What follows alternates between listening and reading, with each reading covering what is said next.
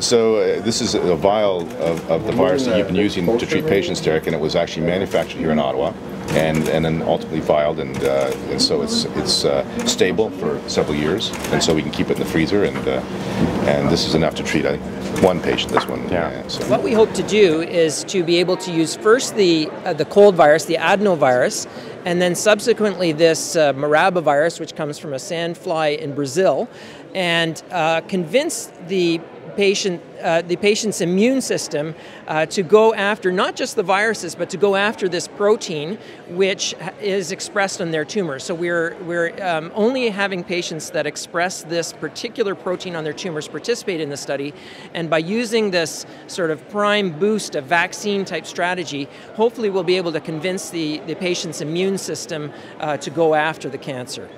Now, it means a lot to me because I think it helps the people seeing that, there are other treatments, even if it is clinical trials, but that there is something out there.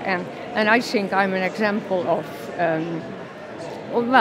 that it works. Well, I didn't have any choice at that moment because the chemotherapies were not working for me. And like I said, Dr. Jonker asked me, he had that viral therapy, if I would like to participate.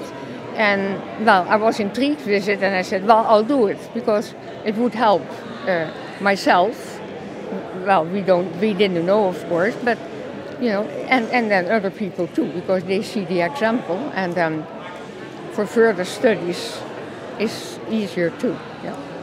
Having yet another novel way of treating cancer is a great advantage. Whether we ever completely negate the use of chemotherapy or radiation treatment is an open question, but looking for potentially alternative ways with different mechanisms of action, with different ways of garnering immune plus novel approaches to cancer cell destruction, I think that's where the real potential advantage is.